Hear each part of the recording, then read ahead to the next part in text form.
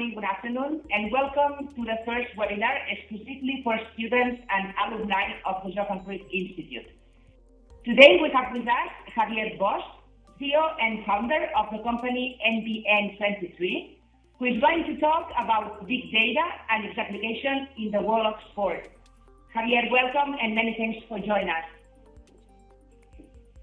NBN23 is made up of a team of designers, software and app developers, advisors and marketing and communication specialists. They want to revolutionize the way we understand and live basketball through real tracking. Javier will explain what data can be obtained and how to analyze it. He just got back from New York. The NBA used their system to get real statistics at one of the junior tournaments. So we will learn today how to convert big data into smart data. Javier, whenever you want, we are ready for your presentation. Okay, thank you very much, Emma. Thanks for the presentation. Can you hear me well? Yes. Okay. Well, it's for me it's a pleasure and it's an honor to be talking to your audience today. We thank the Johan Cruyff Institute for giving us the opportunity to explain all your alumni and all your current students what we're doing and how can we help to improve the way that data and sports get along. The name of the presentation is it's called From Big Data to Smart Data, and this is why we are listening all the time how important big data is into sports, and we are aware of the importance of big data, but first thing is first thing, and we have to help sport start recording data. So when we talk about smart data, first thing we want to do is create that data in order to make it usable and to start getting this big data to obtain what sports need, which is winning more games and winning more money in order to keep on going as a club or as a team. Let me share my screen. I'll do it so I can show you my presentation, and I'll go over it to explain you what we do and why we do it. Well, NBN stands for Nothing But Net. We are a tech company, but we are basketball fans and basketball lovers. When we started the company, we had in mind to digitalize what happens in every single basketball game. This is why we are basketball freaks. We love it. We all, or most of my company, have played basketball, and we found very interesting to know what we perform. So it doesn't matter the level you have, you want to know what you did. And this means that it doesn't matter the level you have, you're generating valuable info that can be used if it's properly digitalized. And this is how we created competition, which is the first software we created. Competition is based on one lack that we found on the market. We know that in every single basketball game, all the actions to follow the results are taken into one paper called a score sheet. In this score sheet, you can follow the results and you can see who scored which basket. And this is the official paper that is needed to send the official result to the organizer of the competition. Still, today, in 2017, it's done mainly in pen and paper.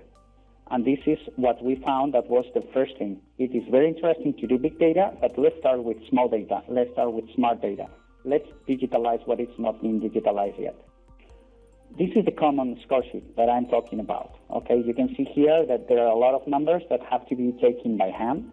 And this means that it's a manual process that needs paper going up and down, no register of what's being done there, and no way to do analytics because it's just paper that will be on a desk or in a box for the next 5 years without the possibility to get the info out of that. This generates a lot of frustration when you try to organize better your own organization, because if you actually go now and ask a national federation who's the best scorer under 13, they won't be able to tell you because they don't have the record. So in order to do better scouting and to generate a better experience for the players, we think that it can be done digital, and digital means to go with a tablet, download a simple app, and have all the players already pre-charged in your app, and start typing what is going on. And instead of writing down, you type, and then you create all the process of getting the data, storing it, processing it, and showing it. And this means that you can take really value out of that. How our system works, it's based on 3 different sections. First thing, we do have a backend manager where we help the competition organizer to record all the data. So it's the first thing we help them is let's get all the registers controlled. Let's know who are the players, who are the coaches, who are the referees. Let's generate all the rules that we need in order to create a competition.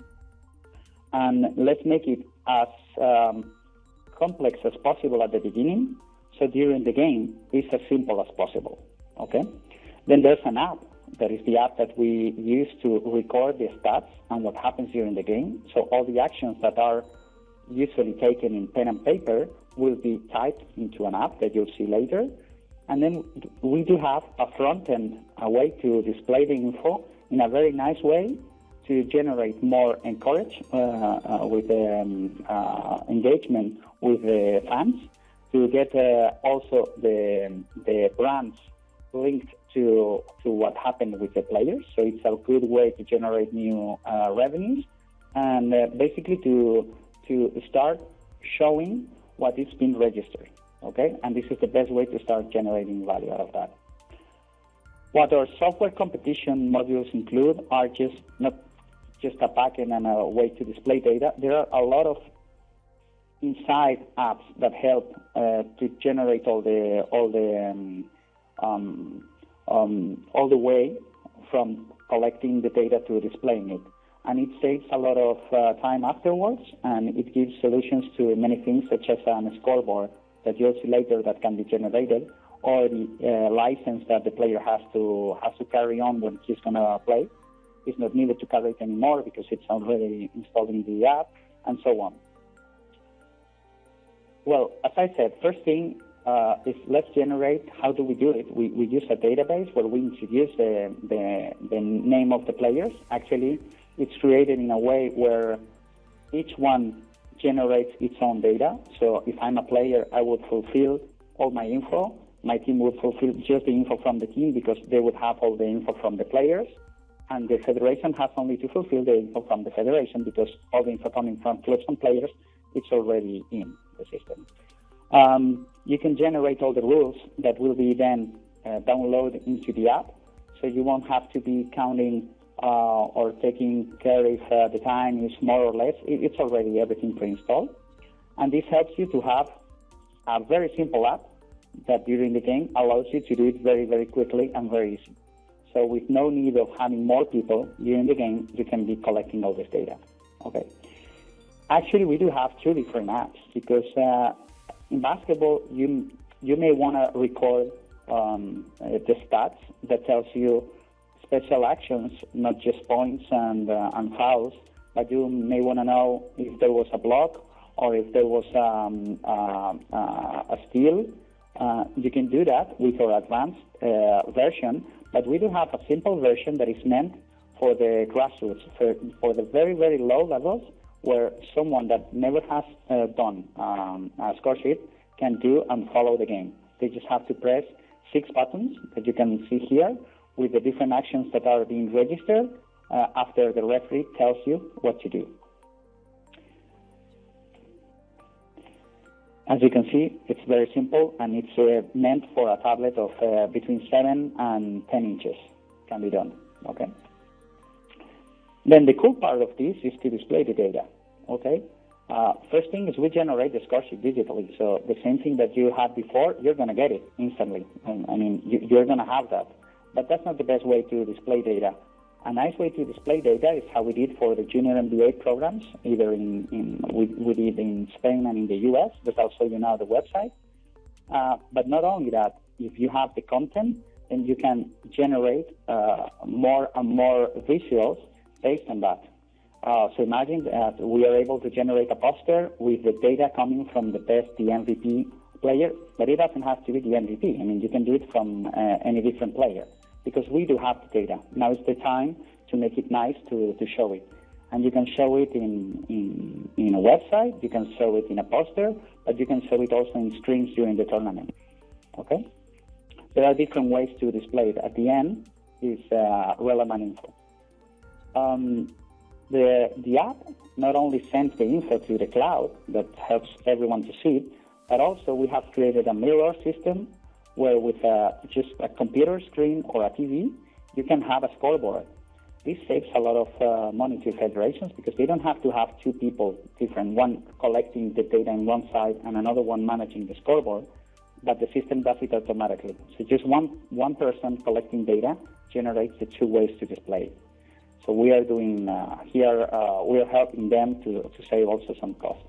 So basically, what's the difference between collecting data in one way and collecting it in the old way? Is that one way you just do what you have to do, which is keep the score and send you official paper, and in the other one you do the same thing plus a lot more things that allow a federation or a competition to get more fans and to get more followers and to get the players more engaged with what they do. Let me show you a little bit how it looks, what we did with NBA, and I'm gonna share my screen again. So here, this is what we've done for the Madrilenian Federation or for the Canary Island Federation, or what we did for Junior NBA in Spain.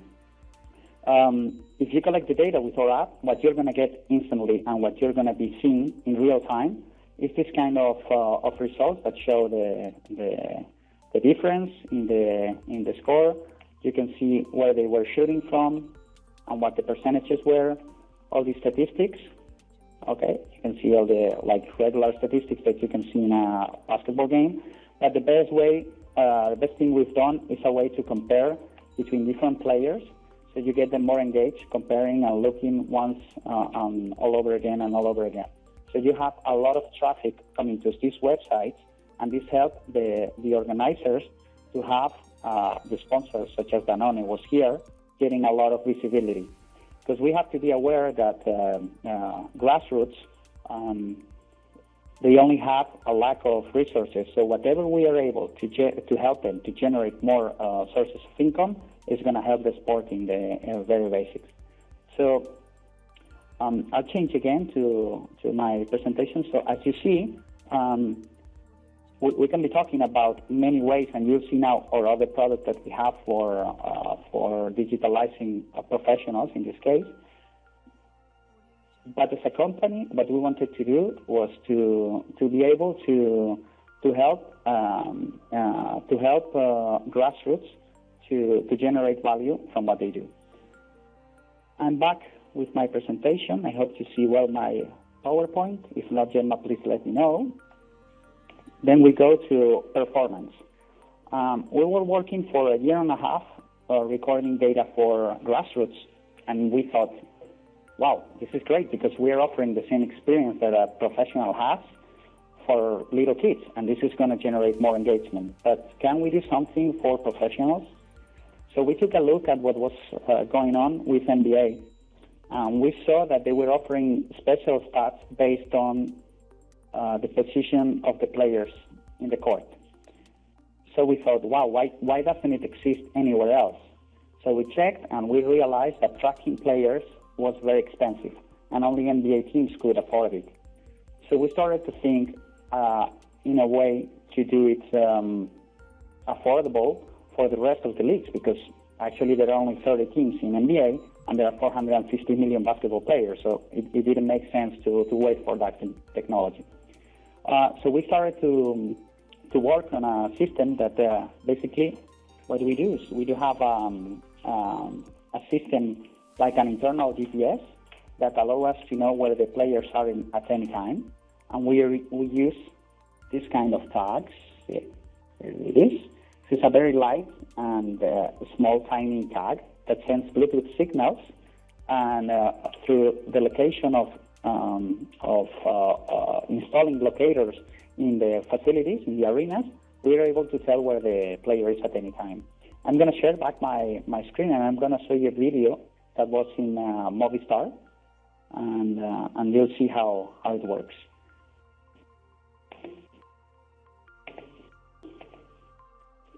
Can you see my Google Chrome, Gemma? Yes, I can see it. Okay, perfect. So I'm going to display now a video. This is a program called Clubbers, and it's a basketball TV show that Movistar Plus does in Spain, and they talk about many things regarding basketball, and they made this special thing about technology applied to basketball. So there's no sound on it. I'll go explaining what they say. You can also read it. Well, basically, they're talking about how technology is going to be inside sports and how different teams are advancing in order to get more data than they usually have.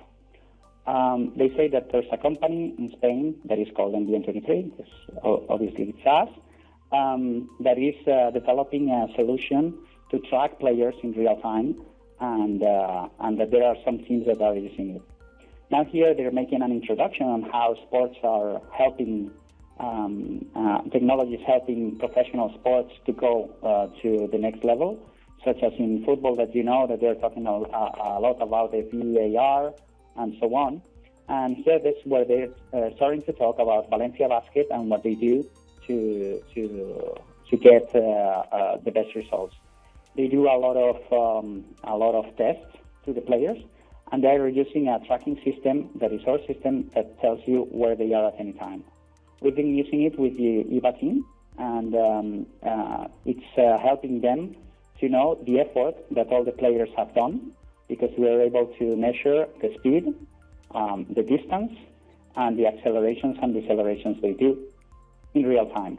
So this is a good way to tell a coach or to tell a player if they should slow down or if they should increase their levels of effort.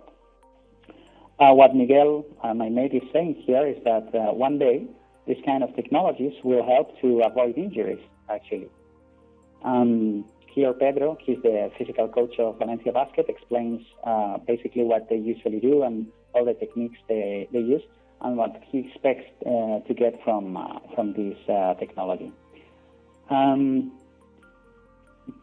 I'll explain you. There are different ways to measure a player in real time, but it has to be always with something that sends signals and something that receives signals.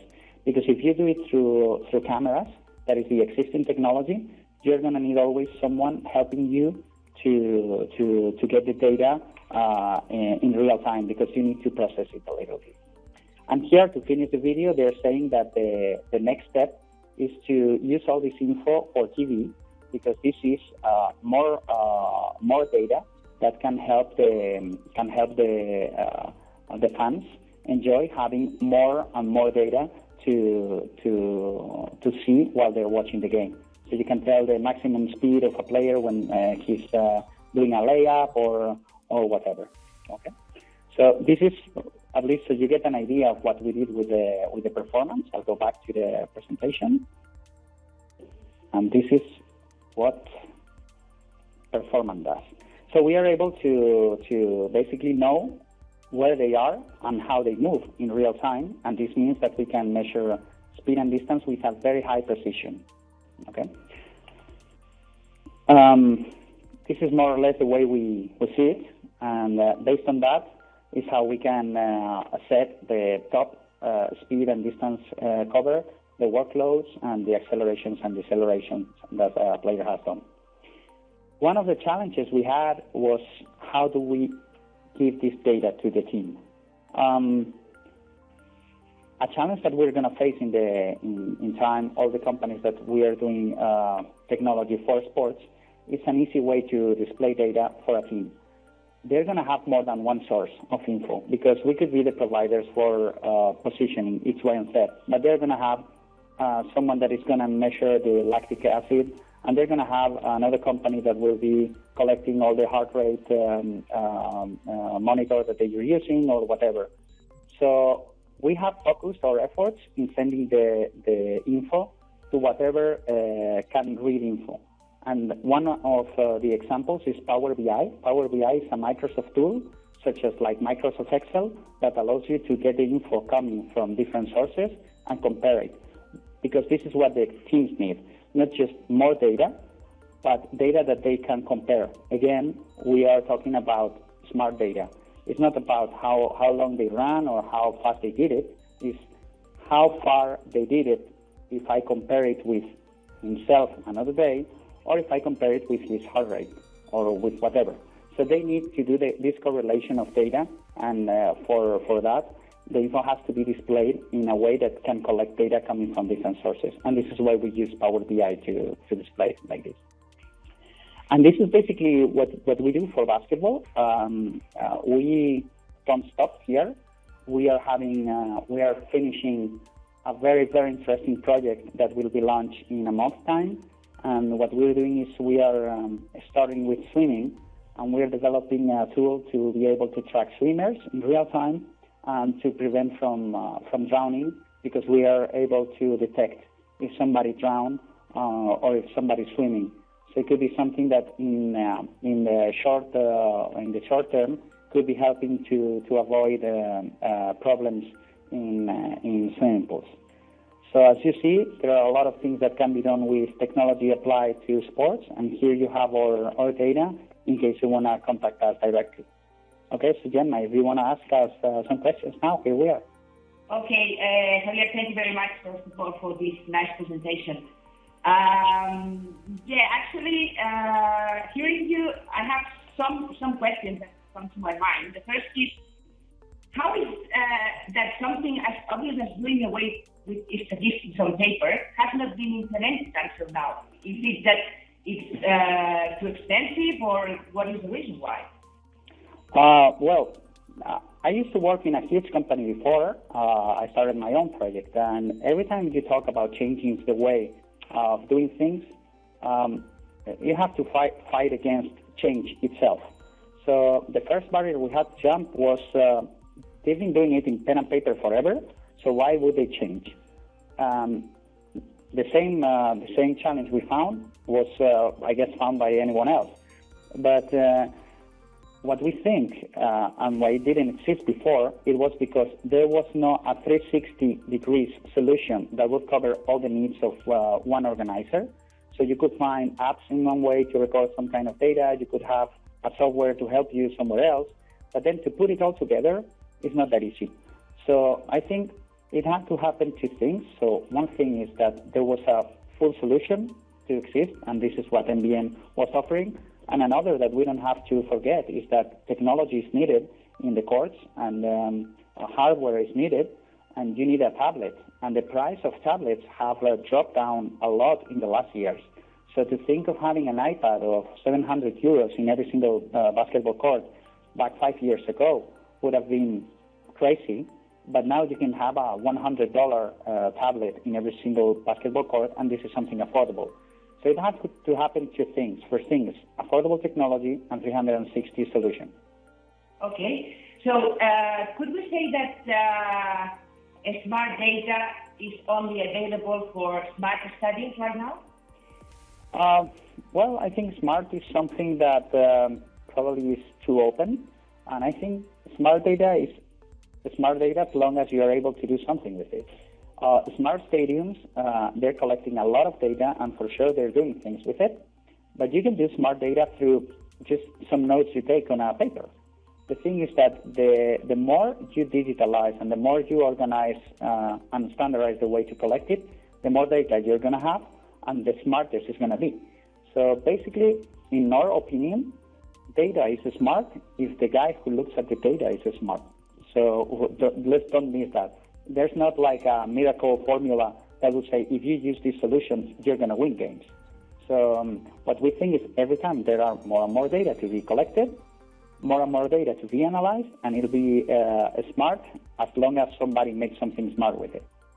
Okay, and don't take me wrong, but are coaches smart enough right now to understand all this big data, or do you need to teach them how to do it? Being honest, the question I would ask myself is, are we smart enough to show them how good it is? Because in my opinion, the best data and the smartest data today available is a coach's brain. Because they're processing a lot of data and they know who should be playing in which position, because they are actually analyzing a lot of data coming from what they see and what they know from before, because they know how the player was practicing before, if he had a personal problem, and all that. And he mixes everything into his head and he makes a decision. So we have to be able to provide the info so easily that for them it's natural to use it. Okay? And we are at the very early stages for that. So it doesn't mean that they're not smart or they don't know how to use data, because they do it every day. It's that we are providing another source of info, and we, the companies, we have to be smart enough to make it so natural that they don't realize that they just have more info than they had before. Because if they have to practice and if they have to learn how to use it, then we're doing something wrong. Mm-hmm. Okay. Would you say that this technology could change training methods or not? Yeah. First thing is start gathering data.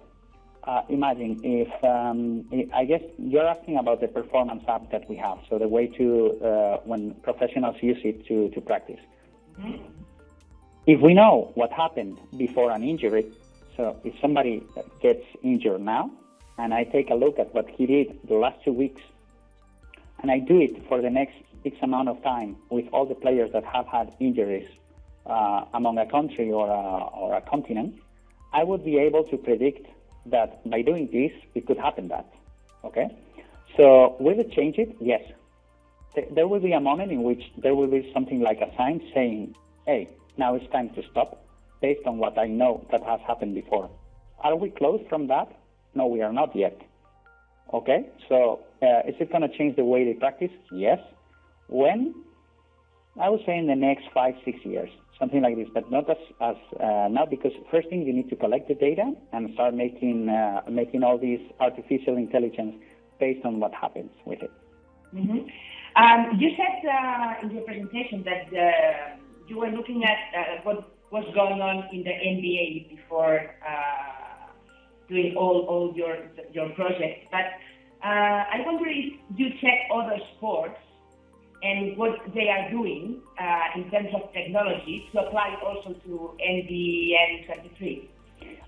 Yeah, for sure. We know that the most advanced technologically talking sports are NFL, so American football. They are doing tracking, and they're using a system very, very similar to ours.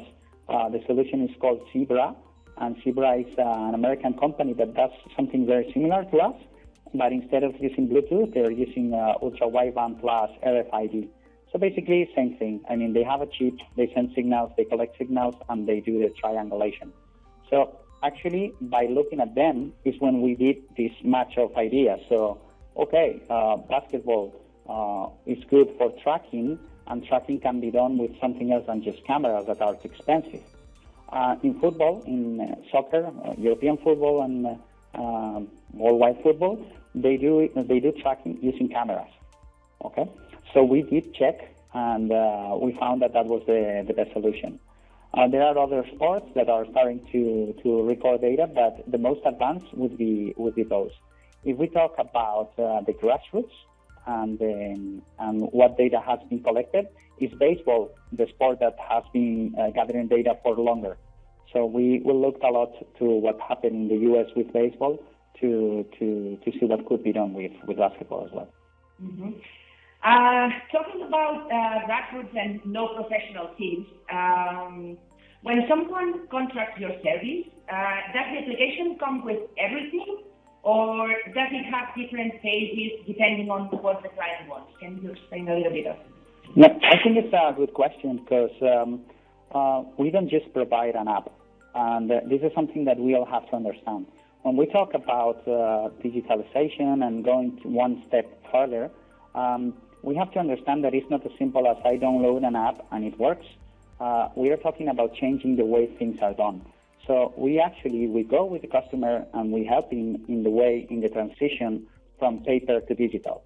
So to tell you, I was today with an international federation. They just left an hour ago from Latin America. And basically what we told them is that we are going to help you to digitalize everything you do, but we will be with you.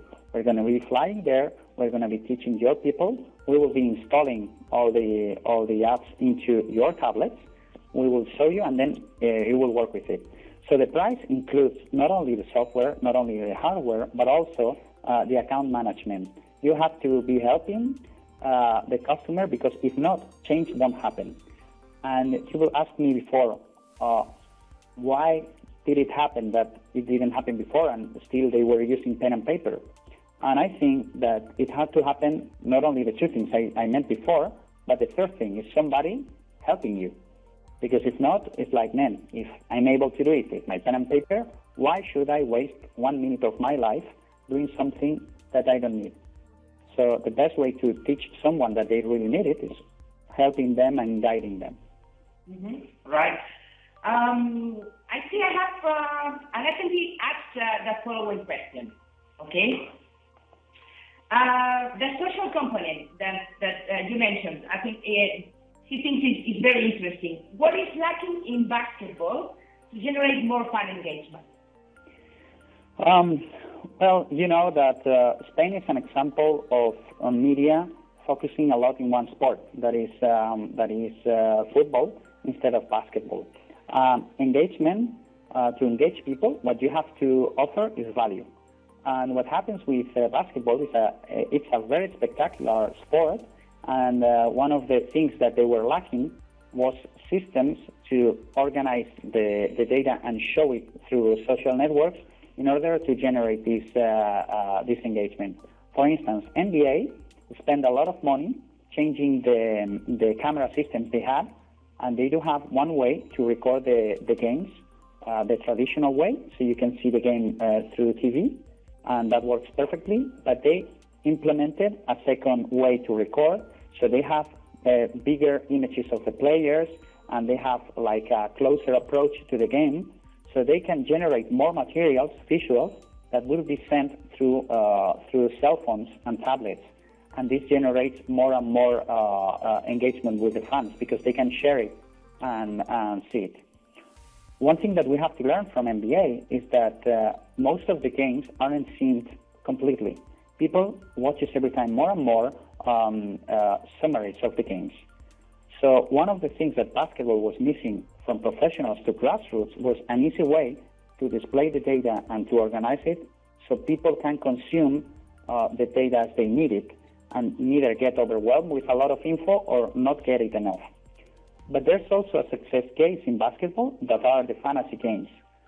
In Spain, the Super Manager game that ACB did was a very successful tool to get engagement from people. So there are a lot of people watching ACB thanks to the game. And by the way, this is something we're going to be doing for grassroots. We're going to be including a Super Manager for grassroots, because we know that by gamificating the experience, you get more engagement. And this is something we want to help basketball. Mm-hmm. Another attendee is asking, related to what you were saying now. Can this application or product help the scouting the scouters in grassroots? Absolutely. I mentioned before that if you ask a federation right now, who's the best scorer under 13, they don't know, because there's no tool for that, because they're not recording it. So right now, actually, it's very simple, because you just have to do some filtering, and you will find out who was the best doing something, and then you can follow those players. And if you want to see if they perform like that in the last 10 games, you can see each one of the games, and by looking at the play-by-play, you can easily do it. So yeah, for sure, that is one of the things. But it's not one of our objectives. We think that in grassroots, kids have to enjoy. And we don't think it has to be like professionalizing what happens before. What we think is that we have to mix. And many of the times we say we have to make kids feel like professionals, but enjoy like professionals, not have the bad side of professionals. And we want to have professionals enjoying like kids, getting the same experience that kids do have when they play. So it's going to help, yes. But we are looking at very nice ways to help, not only through the stats, because we will be able in the near future to record not only what happens with the actions taken in basketball, but also we are generating an alternative way of collecting data based on values and based on the way the players behave during a game. So you will be able to see if a kid is respectful, if he's loyal, if he applies the effort that is needed for a team, and all these kind of things that is going to help the scouting not only good shooters, but also good players and good people. Interesting. Another question coming through is, I think you answered this shortly in your presentation, but are you planning to apply it to other sports? Sure. As I said, as a brief introduction, that we are launching now, we are jumping into swimming, and in the near future, we will be jumping to other sports. First thing is basketball, because it's our passion, and we've got tons of work to do here still. But yes, we know that basically the more data you digitalize, the more value you get. And it's not only for basketball. Same thing can be done for handball, for volleyball, for most of team sports that are played. So yeah, we will be doing it. Mm-hmm. Thinking on maybe a question that some of our alumni or current students are wondering is, how do you start a startup? Because you start this project like a startup, and how did you do that with the finance, with the people you needed to employ? Okay, this is a good question as well, because to start is hard, so you need to be a little bit crazy. That's first thing. So you have to think that you can change the world, and then you realize that the world is like this for some reason, so it's not that easy. That can be done. So if I have to tell someone, if you want to start your own business, first thing is to look at your team. Look who's with you, because at least I would recommend to have two people. Two people is already a team. When I started, I had a background coming from sales, and I was a basketball fan that knew that there was a value into getting the data, but I didn't have the knowledge, the technical knowledge. So I partnered with one guy that was technical, so he was a programmer and myself, and we started like that. And then what we did was, since we didn't have money to start, was we were aggregating people to our team that was willing to work not for free, but just to be part of the project. And we were growing without money at the very beginning. Then we were able to attract money once we were able to show that we were able to do things. Okay? So now in the stage we're in right now, we are now showing big investors that what we have done so far can change not only the life of a few people, but of millions of people worldwide. So you have to see it as a stage process in which first thing you have to think global but act local, and you have to think big but act small, and go step by step. It's tough, but it's nice. So I would recommend it to people, being very analytic and going step by step. Mm-hmm. Okay, I'm gonna do the last question, if it's okay for you, Javier. Mm-hmm. They are asking for your next big project. My next big project. Well, I think it's going to be the swimming thing. Unfortunately, 2 weeks ago, there was one little girl that died in Ripoll, in Girona, because there was an accident in a public swimming pool. This is like the airplanes accidents. When something happens, it's because there was a lot of things that happened that end up with an accident like this. We think that technology can help to reduce the risks by adding new ways to know where the people are. If I am able to know where a basketball guy is in the court, it means that I'm able to know where a swimmer is. So this is our next big project. Not only make more fun to swim, but make it more secure and change the life of many fathers like me, that I do have kids, and I'm afraid every time they get close to a swimming pool because it's a dangerous place. So we want to make a swimming pool a nicer place or a safer place to be. And this is what is going to happen from here till the end of the year. Okay, Javier, so I think we are done. I would like to say many thanks to everyone for participating in this webinar. Remember to everybody that the next one will be in October. We hope that you have enjoyed as much as we did with you, Javier. And to you, many thanks for your time and the best luck for the future. Thank you very much, and I wanna thank for your time, and I wanna encourage all your alumni and all your current students to keep on fighting to change the world, because just by being this little bit crazy and by having a good team around you, you guys can make it. They will try. Yeah. Thanks, Javier. Bye. Bye.